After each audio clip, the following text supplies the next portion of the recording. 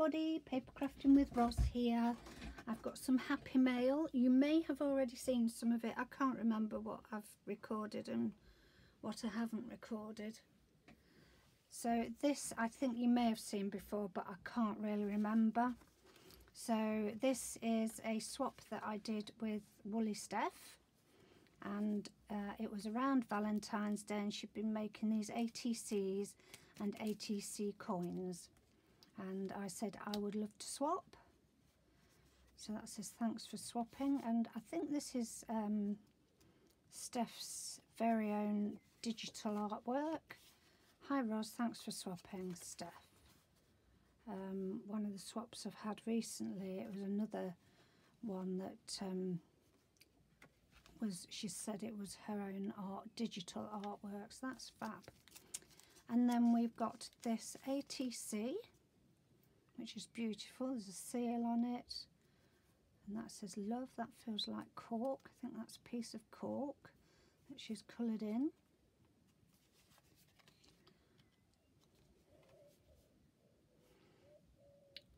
And it's Valentine.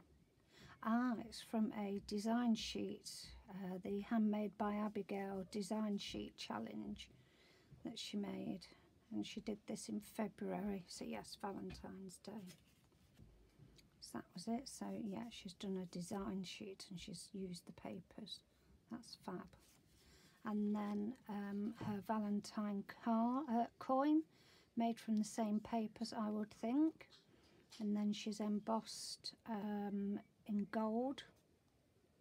It's beautiful, and heat embossed the gold. Love it. Little heart there stuck on for a little bit of dimension. And that's Woollysteph Valentine, Feb 2022. Absolutely lovely. So thank you so much for that swap, Steph. It was wonderful. I'm just going to put those back to back so that you can see them both sides. So that was Steph's. Then this gorgeous little envelope came through, made with this gorgeous fly paper, bee fly paper. And inside was this gorgeous little ATC. So it looks like painted papers with some stickers on the front, some ephemera on the front. It says thank you with a little bit of fancy lace on the side. And on the back it says one of one, thank you so much for entering my giveaway, Crafty Claire, aka Claire Cartwright. And that is so lovely of you, Claire, to go to that trouble. I'm afraid I haven't done that for all my giveaway entries, and that is so nice of you, and so thoughtful. So I love that. That will go into my ATC folder as well, so I'm going to put it in a little packet. So that will go in as well. And then in here, this was a swap. So it's been the envelope's been beautifully decorated with washi tape, front and back, and a butterfly, and a little pussycat with a fishy. And look at this gorgeous card. Aren't these little cards, you know, these dinky cards, so cute? Love it, absolutely love it. And this owl is gorgeous, absolutely gorgeous. And inside it says, dear Ross, thanks so much for swapping. I hope you like these wee coins. They are great fun to make. Crafty hugs, Jenny. And it's Jenny from Ginger Ninja Crafts here on YouTube. And we swapped, did we swap 3 ATC coins? I've got a feeling I didn't do it right. I've got a feeling I sent an ATC coin and a 50p piece. So I don't know. So we've got this one, Be Happy. Beautiful. I love that. So it's 2 different pieces of paper and I don't know if that's been stamped on. Then we have this with a pussycat on. I think that's painted papers, and then she's die cut the cat out of it. And it's called Meow Meow Meow. Didn't look on the back of that one. Yeah, that one's called Be Happy. And I think this one will be called Meow. Do you? Meow. And then we have this one, which is gorgeous. Absolutely gorgeous. Nature never goes out of style. It certainly doesn't. Nature style. They are beautiful, Jenny. Thank you so much. I'm going to have to start a new folder for these as well now, aren't I? But it's they do fit in the little wallets. So they were from Jenny, Ginger Ninja Crafts. And then this one, beautiful look. Thank you, postal workers, with a beautiful sticker.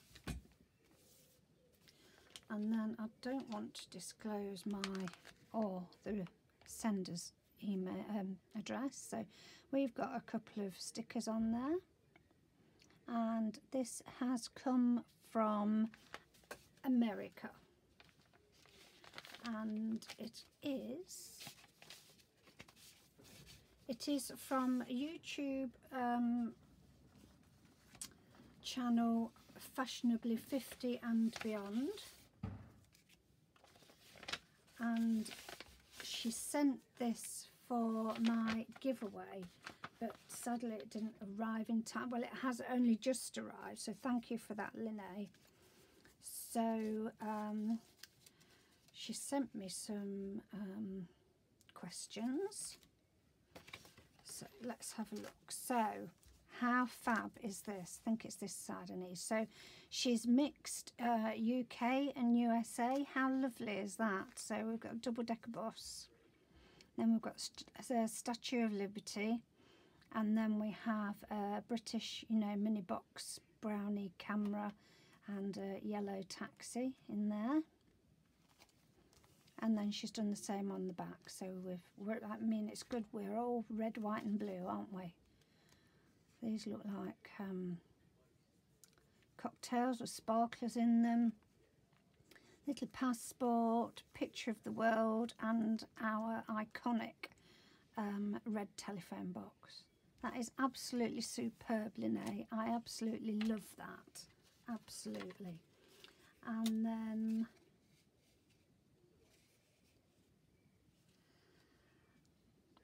yeah, so she likes all colours. Linnae, fashionably 50 something and beyond, 11 of 15, so I think that's an ATC coin for me. And on here she has two questions for me. Have you ever seen a member of the royal family?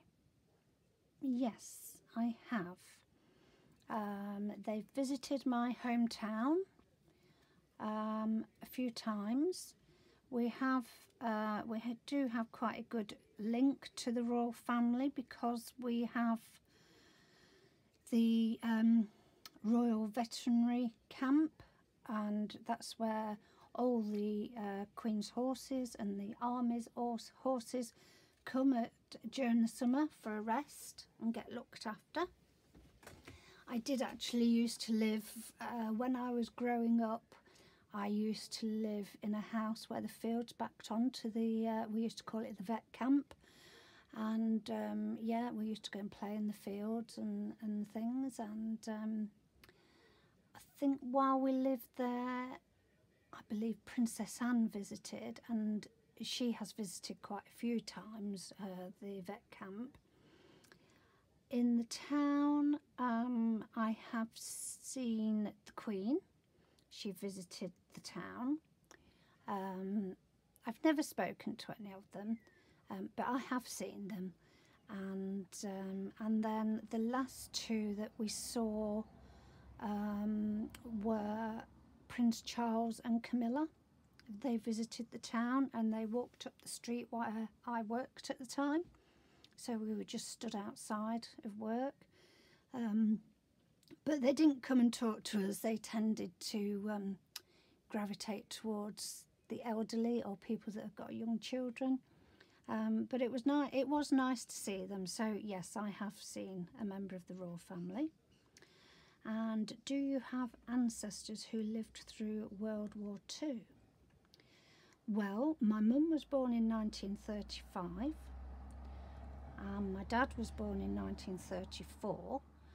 So they've both lived through World War II.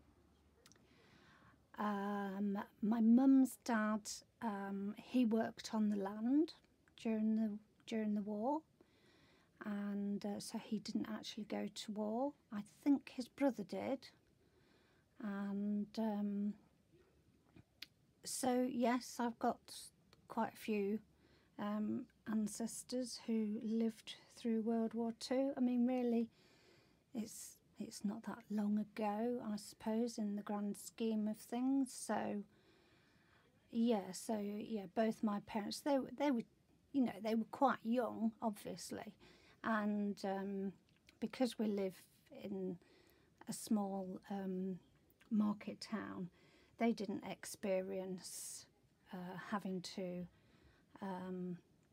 go away to live somewhere more safely, you know, like the children in London did. So so it was quite different for them. And I think actually they both kind of lived out in the villages, so even more so, you didn't really experience air raids and things like that. So yeah, so they're the answers to my 2 questions. And then she's written me a lovely letter, and she said her grandfather and his brothers fought in World War II and have a deep and she has a deep respect for that generation.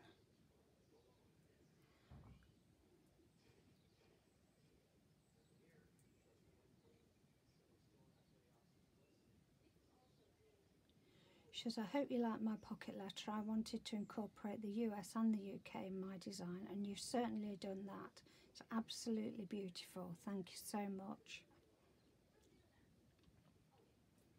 So that's from Linnae of Fashionably 50-something and beyond.